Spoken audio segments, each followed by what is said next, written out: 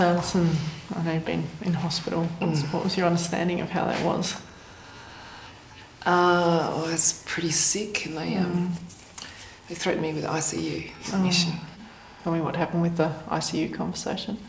Well, I got really sick one night and they said if my blood pressure dropped any lower that they were going to put me in there. Sounds like you were pretty worried about maybe ending up back in ICU. Yeah, I don't want my kids to see me like that. Mm. I was in there before and it's just a horrible place. But I know I'm not as good as I was. So. Yeah, you're right. You're not as strong as you were back then when you were there before.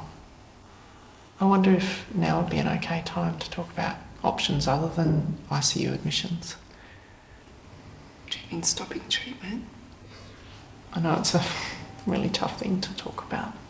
And no, I don't mean stopping all treatment. What do you mean?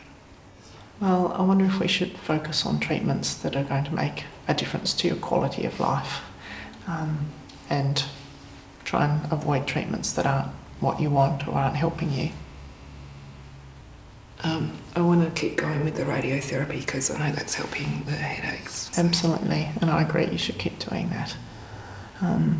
From what I know of you though, you don't want to head back to ICU. However, you may still have to call an ambulance at some point if you got sick at home or if your kids got worried. And we actually have a form that we can complete which tells the ambulance officers about this conversation so that they wouldn't start any treatment that would end up with you in ICU. And they can still take you to hospital if that's the right thing for you at that time. Does that sound like something you'd be keen to do? Yeah, that'd be good. Great. We can do that today.